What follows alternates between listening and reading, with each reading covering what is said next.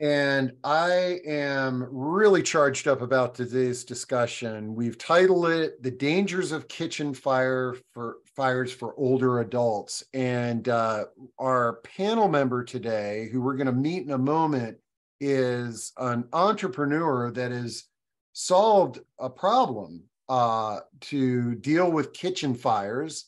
And we're going to learn about that, but we're going to have an overall discussion on the challenges that we face, especially if somebody is has early or late stages Alzheimer's, and there is a working kitchen in the household. What are some solutions that we can do? So with that, let's welcome Mark Baldino to the stage. And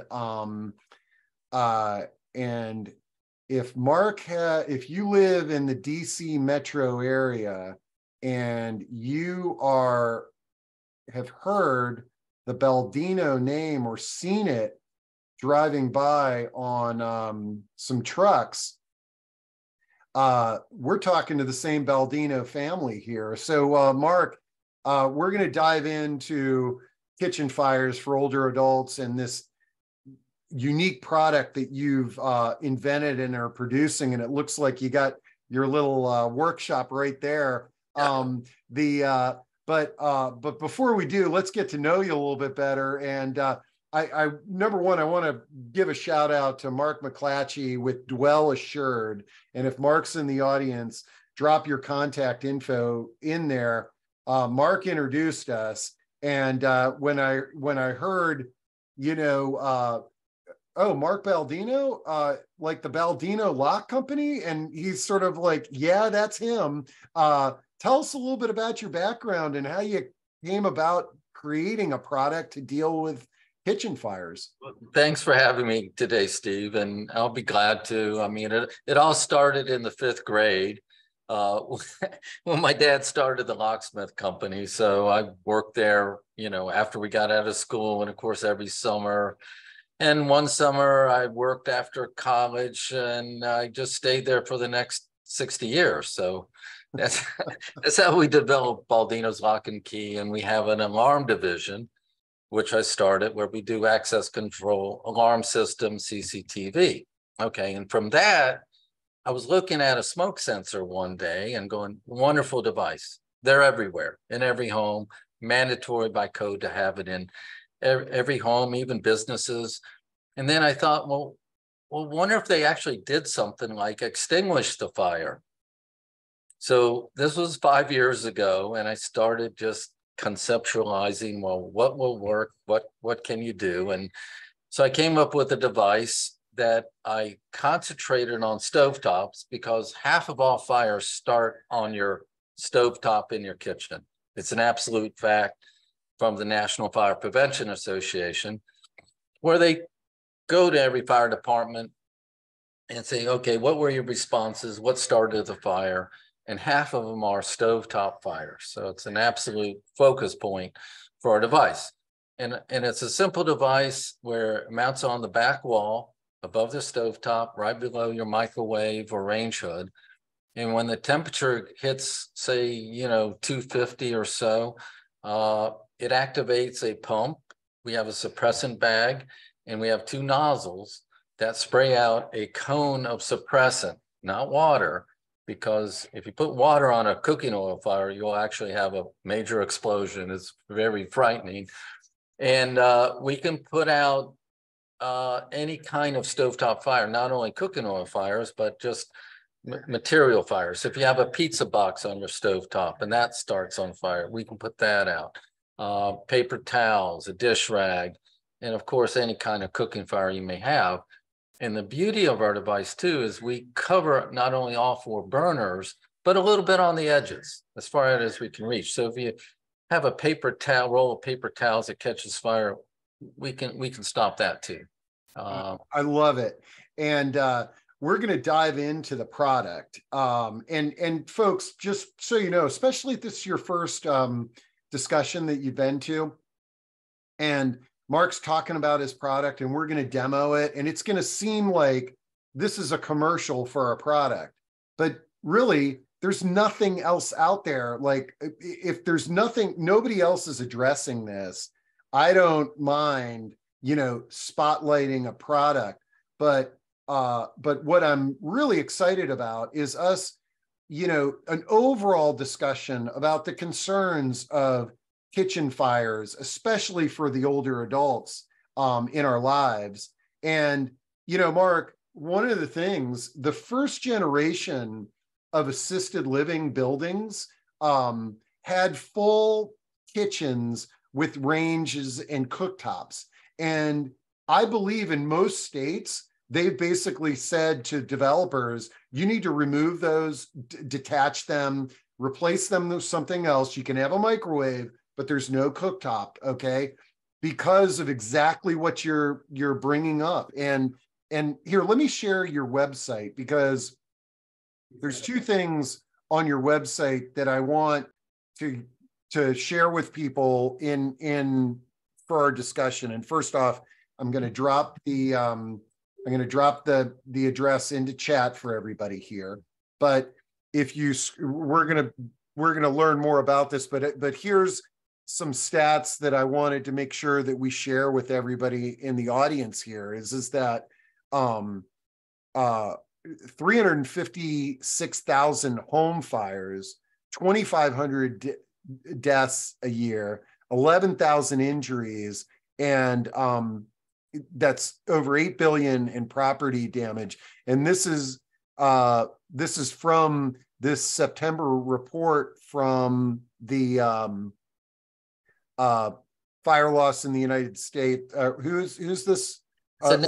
National Fire Prevention Association, and it's a national group, and they take in all the responses that every fire department's gone on for any type of fire or emergency, and they pull in, they ask them, well, where did you go, residential, commercial, and what caused the fire? So they all report, just over 50% of all home fires start on the cooktop, and it makes sense. You have a live fire there, a heat source, and a lot of people don't even intend to start a fire there, but they turn away for a second. They let the dog out, or they answer a cell phone, or in the bathroom, and all of a sudden they have a major fire on their stovetop. And I can tell you, in the conversations that I have with our community members, especially the adult children, a lot of times when a loved one is aging in place, this is sort of the conversation that they're having with me is that, well, I'm concerned about mom, she's fallen. And there was this one day I was over there and she was cooking for us and she left the stove on. What happens if I'm not around? And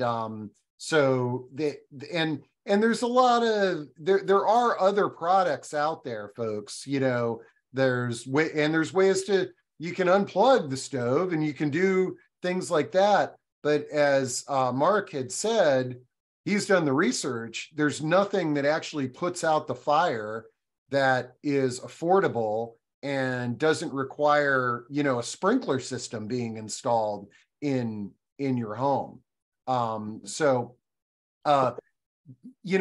other thing, I was chatting with you about this before we got on the call, Mark, is I recently had a conversation with somebody that lives in an affordable senior living apartment building. And this is for people on fixed incomes. So they can't afford extra care for Alzheimer's and dementia. And she was talking about the residents roaming the halls at night that have dementia, but they can't afford to leave and they can't afford caregivers, And so when you think about this in an apartment building, if you've got a handful of people with dementia and you have working cooktops there, for the safety of all the residents, there needs to be an appropriate solution. Correct me if I'm wrong, like right now, your main customers are not senior living buildings, but just regular multifamily apartment buildings. Yeah, we're having good luck right now going to multifamily housing where there's many occupants in one building, because if somebody forgets and they have a stovetop fire, not only impacts their residents, but could affect 50 other people in the same building. So it's very serious with multifamily housing, and along with residential. When we developed the product, it had to have several features in order to be successful. Of course, number one, it has to work. And not only works, it works to UL 300 standards. And those are the same standards as commercial restaurants, where we're 300A, UL 300A, and the A stands for 4 burners. We said, well, we don't need to do a whole row of cookware, but just concentrate on the stovetop. We did testing 3 times. They have 13 tests you need to pass, or you're not going to get the rating. And we were successful in all of them. Everything from 4 inches of cooking oil in a crock pot to a 13-inch pan with 1 inch in. They even made you create your own 30-inch by 24-inch pan to emulate the whole stovetop on fire, fill it with cooking oil. And we had to put that out too.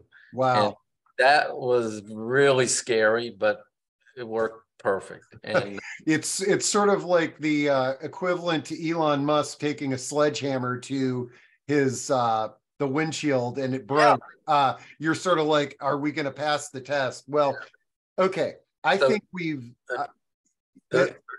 third-party testing, so we passed, and actually 3 times. We did it once where we went up there just to see if we could do it without paying the UL certifiers, right? And then we did it once with just plug-in power DC only. And then we found out, well, if you want battery, and that was the next important thing, that requires you to do the test all over again. So we, in fact, did the test 3 times, passed all 3 times. And then the next big feature is, well, how are you going to get power? So we went with a 10-year battery. We have a 10-year battery pack that we can install in every unit. And it's, you can get a low battery beep if it does go low. So it's 9 years, 8 months, you can get a low battery warning. So, you need to replace the battery. It had to be affordable. And we are affordable. I mean, we retail at $300 per unit and 10-year life, pretty good deal as far as consumer products go. And then it had to be easy to install. And you can install one in less than 2 minutes. So there's a back plate, you put on the back wall, 3 drywall screws, 2-way sticky tape. You even have brackets you could put on your microwave, and then it suspends from your microwave and you clip it onto the brackets. So you can literally install one in 2 minutes. So between all those features, we think we have a good product for everybody. Well, I forgive the pun, but I think we've given the audience a warm up now to sort of experience this. And you can see some of the products on the back behind Mark there, but you shared with me 2 videos, Mark. Which one should I play first, the commercial or the demo? Commercial first. That's fun. And we have 2 versions of it. We have one, they're both firefighters, but they're really to go out first to everybody, but really the firefighter community who are becoming a big ally for us, because I can imagine. Yeah, they would, if everybody had one in their kitchen, they would stay. Their response would be cut in half for residential fire. So it's huge. Okay, so let's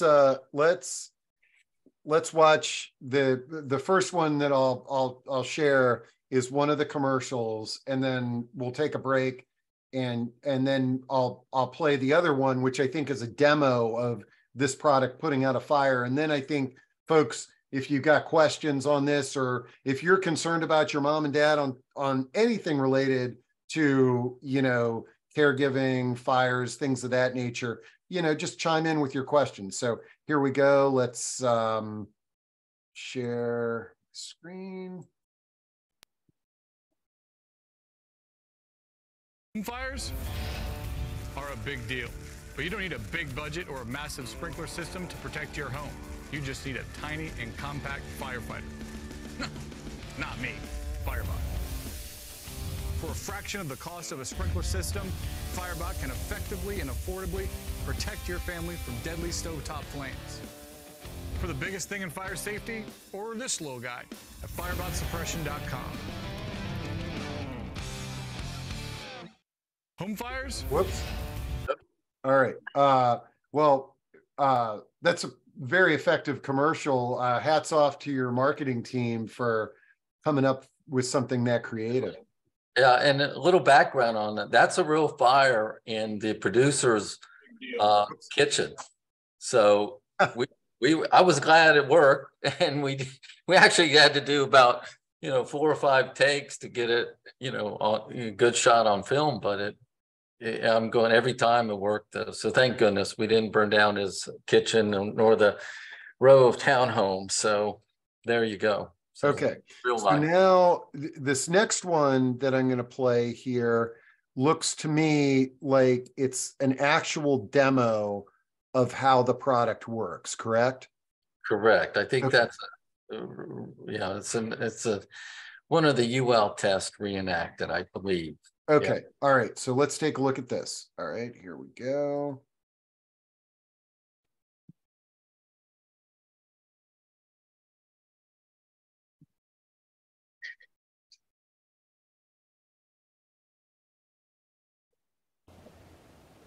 Yeah.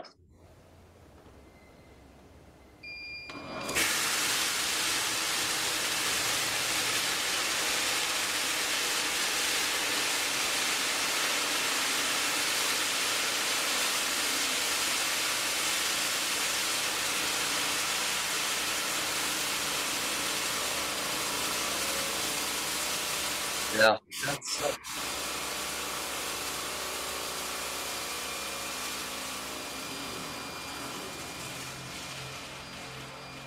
now you'll notice too, you see on the surface of the pan, there's a little yellowish hue. Yeah. That's surfactant. So we not only cool the cooking oil down below the flash point, but we put a surfactant on it so it doesn't get oxygen. So one of the requirements of UL, you can't reignite for 5 minutes. So you can't have reflash with a cooking oil fire. In that particular test, they had 1 inch of cooking oil to auto flash. And then of course you have to put it out, keep it out for 5 minutes. So, and then if you heard in the background, we have a piezo, much like a smoke alarm. So you would be alerted that it was activated, and you may have a condition in your kitchen that needs attended to. Wow. Let's see. That was a great demo. Now, and on there, what I saw is it's, you still have the flame going. Yeah. You obviously can't put out the flame. Well, you don't want to, because, then you'd have a gas leak. But let's say if you did, we have a wireless transmitter, costs extra. We can do a shunt valve to your gas to cut the gas off if it is activated, just in case. And let's hope that you do respond. You're not passed out on the couch in the other room where you know to turn off the burner or the gas burner. But then you have to decide, well, okay, we're going to have a fire that you're going to burn down the place, and again, you'll have a gas explosion anyway. So yeah, can what can you do? I say get the automatic shunt valve, then we can do that. But well, yeah, and if this is in a parent's house, I mean, this could it's better than what you've currently got, which is fire alarms going off that might not go off. What do you call it? Fire extinguisher, which a parent may or may not even know where one of those is or how to use this, or even try. They just need to get out of the house. But the beauty is this sort of takes care of all that. Mom gets out of the house is saved, which is a very important thing. So let's see, Margie is asking, what is the suppressant? The suppressant we use is not water. It's NovaCool. and it's specially formulated for us. And basically it does several things, and it's non-toxic, biodegradable, so you don't have to worry. It feels a little sticky if you get it on your hands. Here, come on, here. So here's one of the suppressant bags, and it's a little yellowish because it has chemicals in there that react with the fire that actually will cool the liquid or whatever's on the flash point is, and of course the surfactant. So it's a chemical combination. I haven't been told what it is because it's proprietary and patented, but it works. We know it works. So. And then that bag is in the product there. Yes. Where does that go in the product? I have one here. Just so happens I have one open. All right. So you can see there's a suppressant bag. We have a pump, and then we have a circuit board over here, and then a battery pack. And then we have the misters. I don't know if your audience can see the little blue tip there. Okay. Okay. That's when that reads the temperature no matter what it is.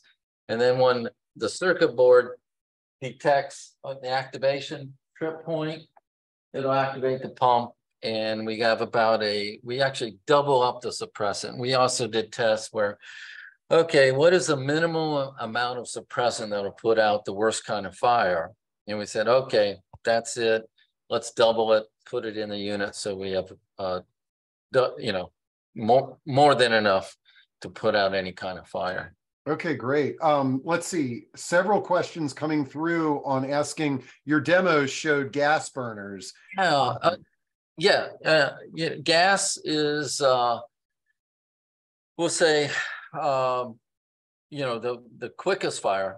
Electric works the same way. In fact, technically, there's more fires from electric stovetops than gas stovetops, because I don't think people are as careful. But those electric burners can heat up to, 600 degrees very easily. Well, yeah, no. And the other thing is, my parents just got a stove. It's like electromagnetic. I think induction. That's it. But in theory, even though you can touch the cooktop, if something burned through on that pan, it's gonna flame up too. Metal will keep it on. So yeah. You have the same problem. Of course, it's nice if you take the pan off, but if you take the pan off anyway, you don't have a fire. So it's a partial solution. Yeah. Okay. And let's see, Margie had a second question. Can you restate again the cost of this and who, if you're handy, I imagine you could install it, but the cost of the product, and roughly, if you hired a handyman, and I guess, do you all do installations here in the DC metro area where you're based out of? And in the DC area, I mean, for a single family home to go out, we'll figure $75, drive there, install it, and you're ready to go. We've done apartment complexes where we'll charge, say $15 and install a unit when we go in. Okay, and then the cost of the unit again? Cost of the unit, we're $300, $299.95 for single family homes. If you're buying it in bulk, or if you're buying 5 or more, we can give you a wholesale price, and based on volume.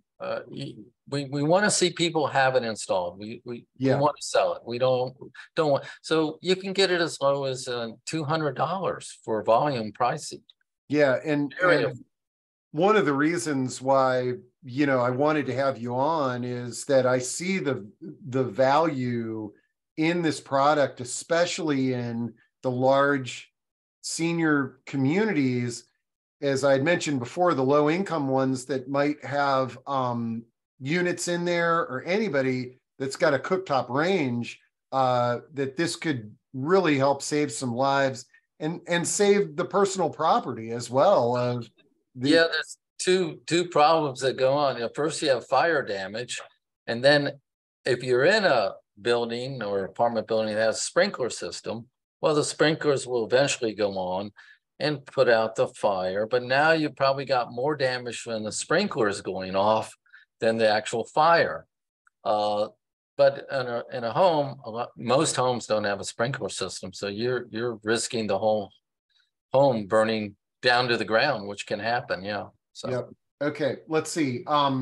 Someone asks, "Is the battery lithium? What type of I've not heard of a 10-year battery." They're non-rechargeable. Yeah, they are lithium batteries. They're we do a neat thing with it. We have two of the C123s powering the circuit board, and that gives it a 10-year life. But we also reserve the other batteries solely to power the pump, because when that pump activates, we want full voltage to go to that pump, because we need to generate 100% pressure that pump can do. Get your full cone spray coming out of those nozzles. And then replacing that battery, obviously, I mean, if everything works okay, you're only replacing it every, 8 to 10 years. Yeah. But is that a pretty easy process? Yeah, I mean, here's a battery. Like say, you can just unclip it from the circuit board, clip a new one on. You're ready to go with the new battery. So yeah, they are serviceable, but you should only have to do it upon activation. We recommend it. And then of course, every 10 years, you just replace the suppressant bag. It's really easy, push the connector and you should, and the battery. Okay, great. And then Francis says, I have a island stove not close to a wall with an overhanging light. Am I correct in concluding that your system would not be installed in such a kitchen configuration? We are going with the volume right now where most ranges, have a back wall to them. So we put one where we'll fasten to the back wall. Are we working on one for island ranges? Yes, it'll just be a nice housing attached to the ceiling. You wouldn't have you would not need the actual Y bar that you see here. You'll just have just picture a nicer, rounder housing here with the nozzles coming out each in here over your island cooktop. But we're not there yet, but our scientists are busy working on it. So Francis, I mean, and everybody, this is a really, this product, as Mark said, worked on it for 5 years, got the approval. Now he's out there, and you've been installing these in apartment buildings, and they've been working out great. See the little white dot in the far background? Yeah. That's a prototype of what we're working on for the island stove. So okay, so just definitely check back, Francis. And again, we're working on recessed ones where you could actually put it into the drywall. So all you see is the two nozzles.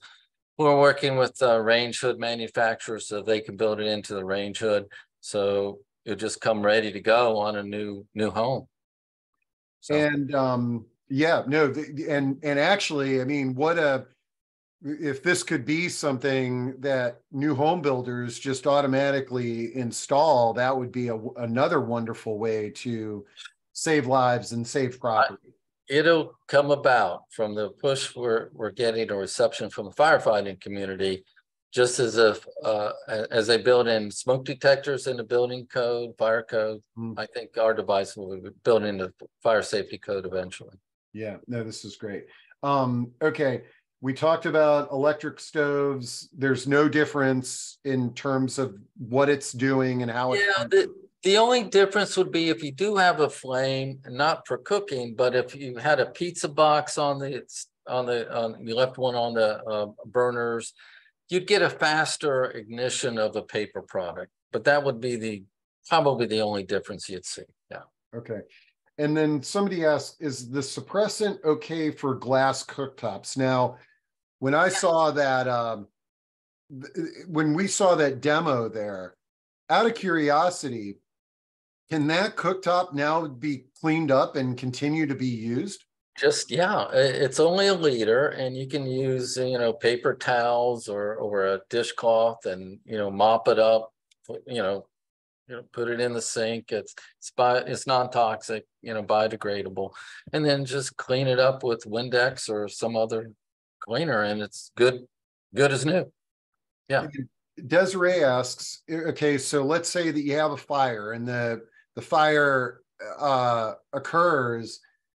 What is the cost to replace the liquid bag, like to get it back? But out of curiosity, if there was a huge, let's say there's this huge flame and it's going up and it's hitting the device and everything like that, the device can continue to be used and not damaged? I mean, part of the UL testing was you had to have let a burn occur for a minute and then manually activate.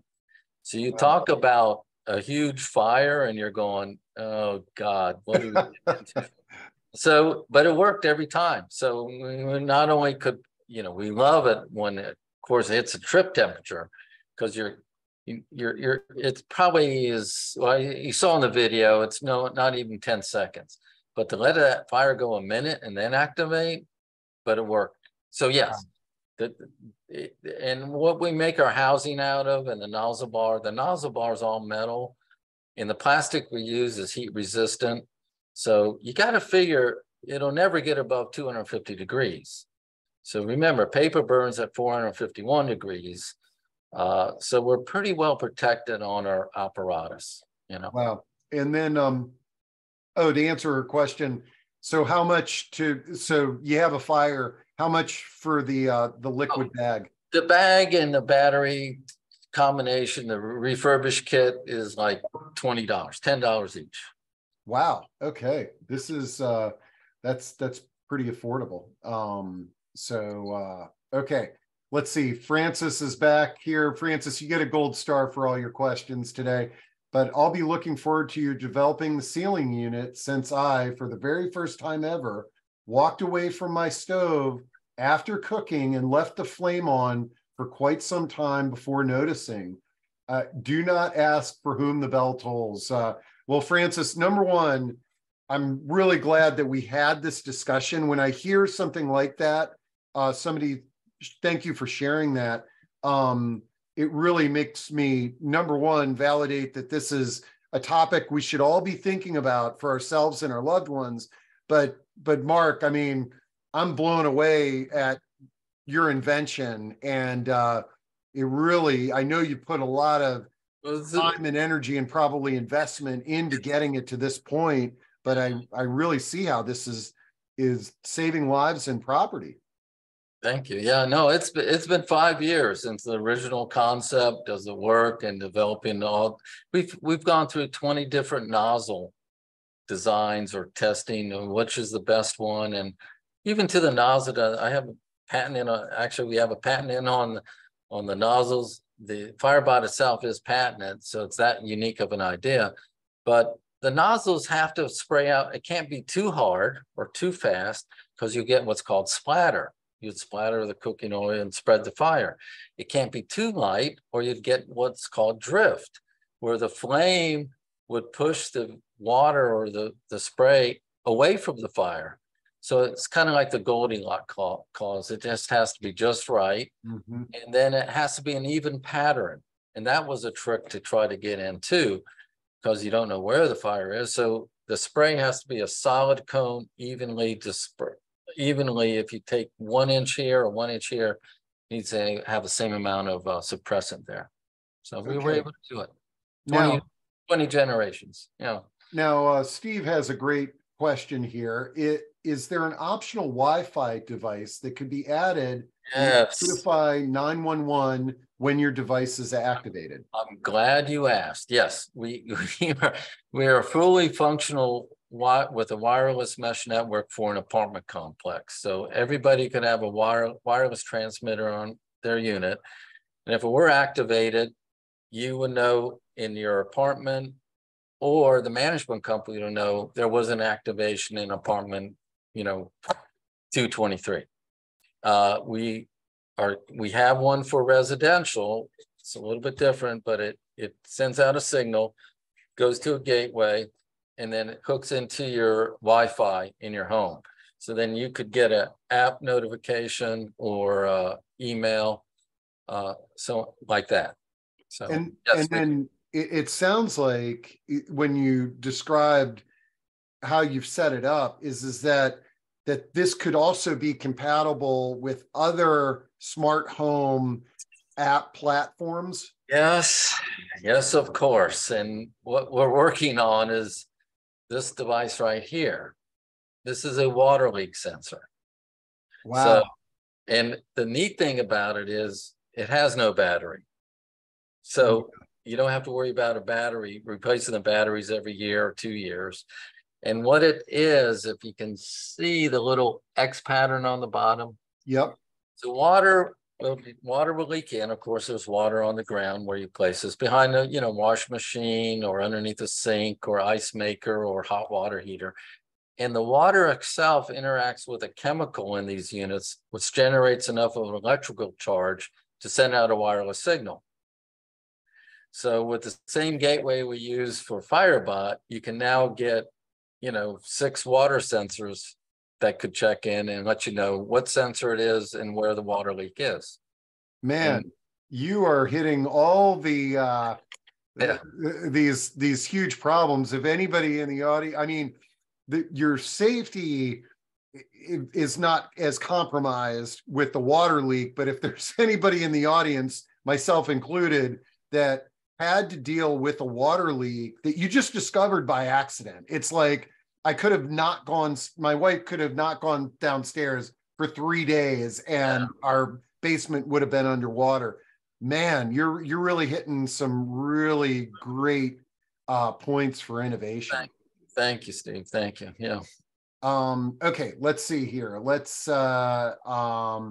Okay, and we talked about the suppression, how the suppressor is refilled. You just get another bag and you get another battery, and it's about 20-30 bucks, and that fixes that.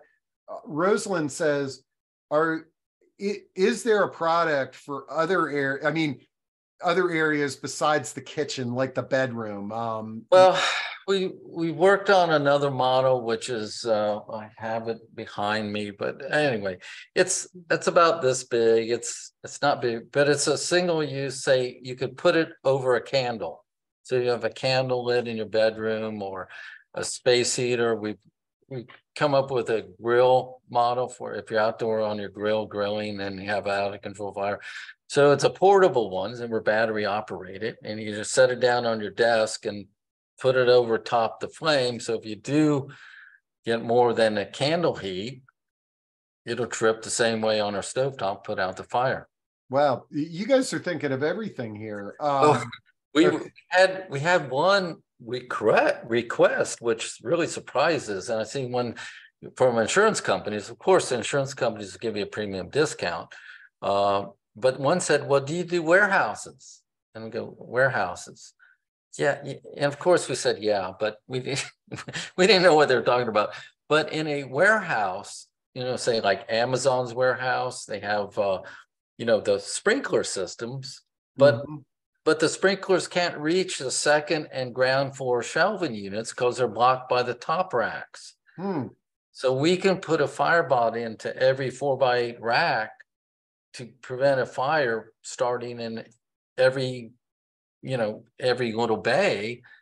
And the reason she said, yeah, we had insurance for a fabric warehouse, caught fire, burned to the ground, $200 million. Oh, wow. Because the sprinklers couldn't reach the lower levels where they stored the fabric. Man. Let's see.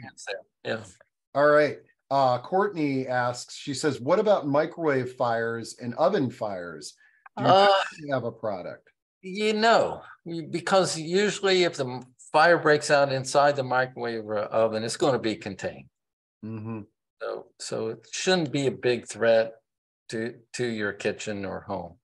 Might ruin your oven or microwave, but I don't think it would spread throughout the whole home. Okay. Now, Krista Kramer has a great question, and this is this is what I was hoping. I mean, I knew that once Mark shared his product, we'd have a bunch of product questions, but Krista says an important question for older adults is whether they can hear a smoke detector, especially when their hearing aids are out at night. And this is, you know, one of those very important talking points for us with older adults. And I know, and I wish I had thought about this before our discussion, because I know there are some fire detectors that have a visual signal for people that are deaf or hard of hearing. Yeah. Yeah, I mean, we do have a little LED on the unit, but yeah, of course it's, you know, if you have a fire in another room, you wouldn't see it nor hear it. It's a good idea, good thought.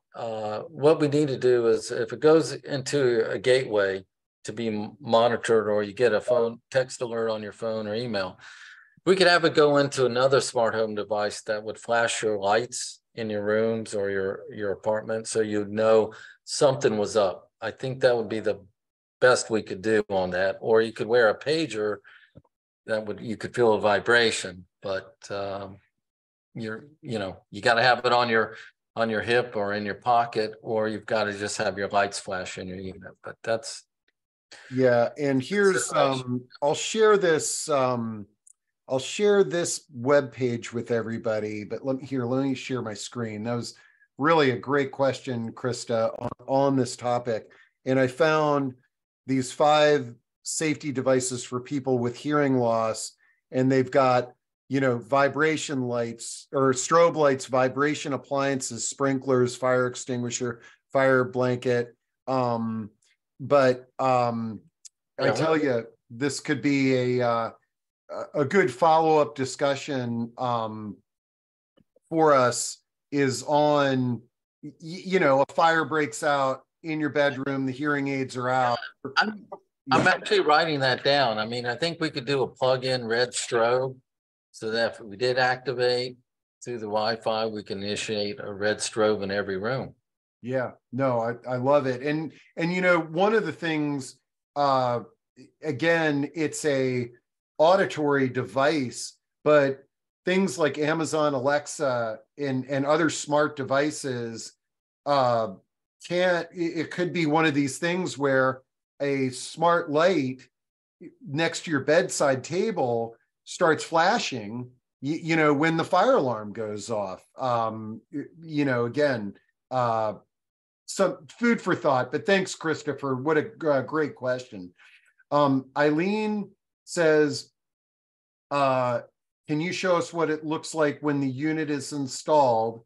After the apparatus goes off, can I remove the pan? How will I turn off the product once the fire is out? Let me go back to your website here so she can see a picture of it installed. Yeah, I mean, what happens is that the pump activates, you know, we have about 2 minutes worth of suppressant, and then it's exhausted, but then it's got an automatic turn off. Well, in about 5 minutes, it'll shut down. So it just sits there, and then you have to, you know, replace the suppressant bag. You should replace the batteries, but does that answer your question? I think you did a good job of answering the question here, and I'm trying to use this image to zoom in a little bit. So hopefully folks can see how it's installed here. This is in the back. That's that unit that has the extinguisher and the battery and all that. And then it has this little T-bar, and that's what puts out the flame, correct? Those are the nozzles and the temperature sensors, the thermistors. So we have one for each side of the stove. So, you know, we're able to measure the temperature. And then, of course, if they activate, we'll cover all 4 burners at once. So it doesn't matter where the fire is, we'll put it out. And Steve is one of our attendees is joking around. I know he says, get a Dalmatian. But but having a pet, I will tell you, having a dog in the house that would come and alert you if there was a fire somewhere else in the house is not a bad thing to have. But I wouldn't make it part of your. Steve, you can go to YouTube and you can find dogs that hop up on your stove and turn the gas on and start a fire. So they create fires. Okay. They create fires, yes. Let's see. Okay. We've got a bunch more questions in here. Let me get back to where I was. Okay. So we talked about what it looks like. Marie says, sounds like a fantastic product that should be in every home. Does the chemical released have any potential damage to any appliance or countertops? No. The worst we've seen is, I mean, just like anything, I mean, if you leave it there for days or weeks, it could corrode brass a little bit, but if you clean it right up, it's just like anything. If you leave water on any kind of steel, you're going to get rust. So you do have to clean it up. You can't leave it there for a week, but it cleans up easily and leaves no residue, and you're good to go. Yeah, and Maria says, thank you for the pricing info. It seems so affordable. It seems like you could be asking a lot more. Maria, I tend to agree with you. When I was first introduced to Mark, I was like, oh boy, here's going to be another one of these $2,000 products that's out there, and it serves a function, but it's just one of those risk reward. But you really have priced this extremely reasonably. We want it to be adopted. It does no good for anybody. It's a great device, but we want people to put it in their homes and use it. I mean, that's kind of a mission. And, I tell my staff and everybody here goes, well, why did you do it? Well, for $1,095. And they look at me, yeah, that's what an Epic ski pass costs. So I make that amount of money, I'm happy. I'm skiing 5 months out of the year. So yep. Now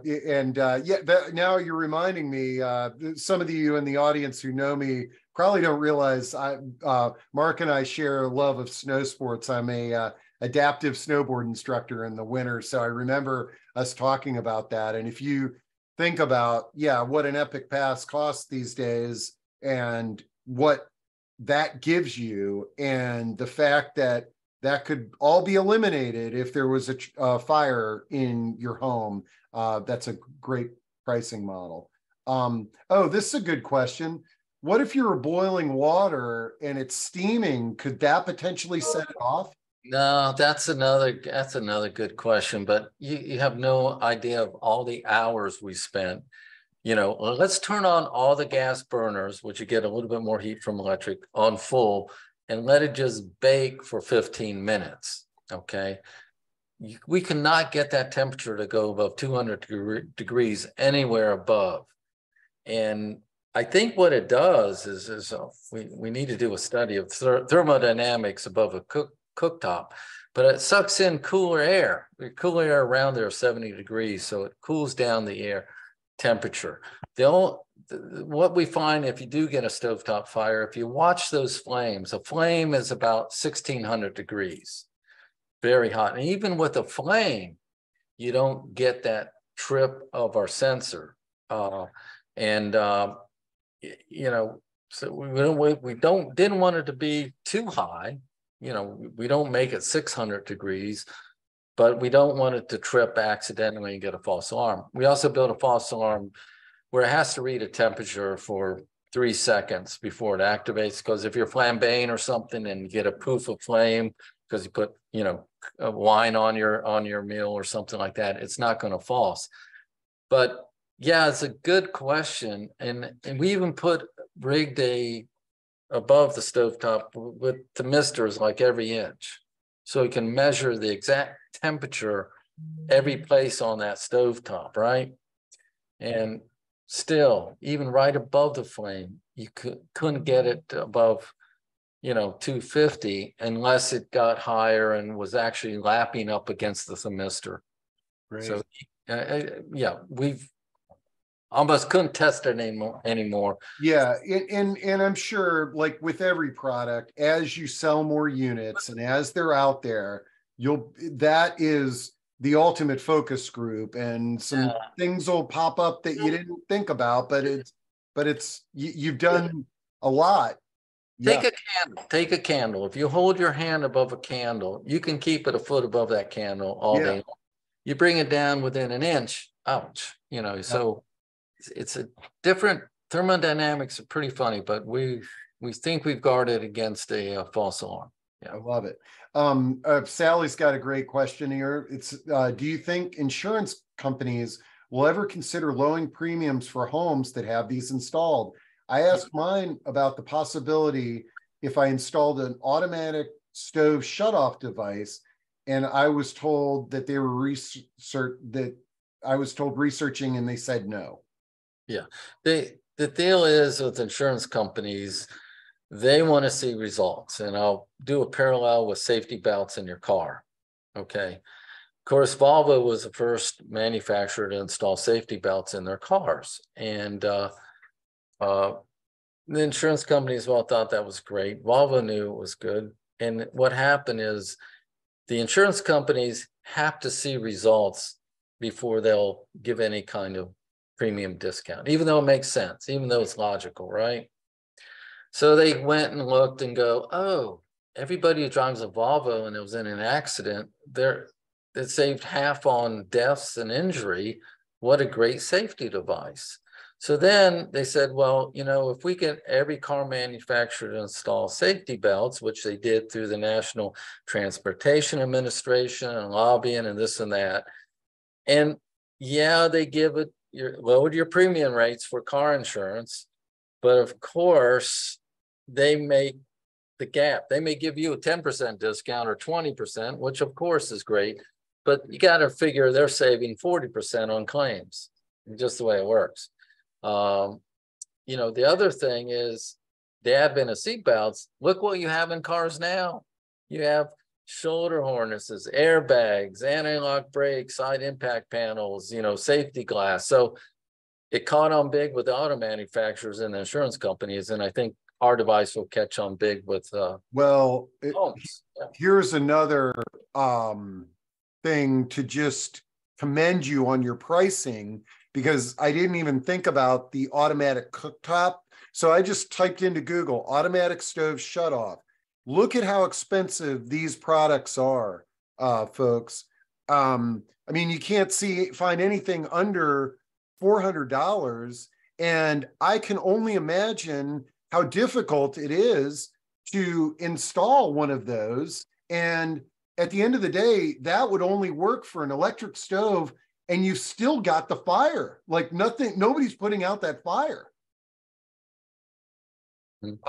So I imagine your pricing, you looked at those products, and it's sort of like, hey, I can put this together and beat that and the installation. I love it. Okay. Oh, Anne wanted me to, do you mind repeating the cost, please? I can't wait. I Googled the company, but the prices are pretty high. Yeah, Anne, you're looking at a different product, because what is the price? So the residential price, single unit, is $299.95. Okay. And like I say, if you live in an apartment complex and they decide to go ahead and buy it, and they're buying 5 or more units, we can give you a wholesale price on it where it's $200. So no one has an excuse not to have one of these in their kitchen, is what we like to say. Okay. Yeah. So so Anne, compare the product. If you came in late, for anybody that came in late, I'll have this whole recording on our website this afternoon, and I'll have the 2 videos, the commercial and the demo installed there, so you can go back and see how the product works and see what it's all about. Let's see. Okay, Mary says I'll be I want to be on the wait list for the freestanding one. Marie says, I recommend anyone needing to get a new appliance has this option for electric to go for the induction cooktop in addition to having the Firebot. We've had the induction cooktop for 10 years. It's the safest option over gas or electric burner. My parents got the induction cooktop, and the other nice thing about that is minimizing the chances of just getting burned. It reduces that. It is pretty cool, and it works very quickly too.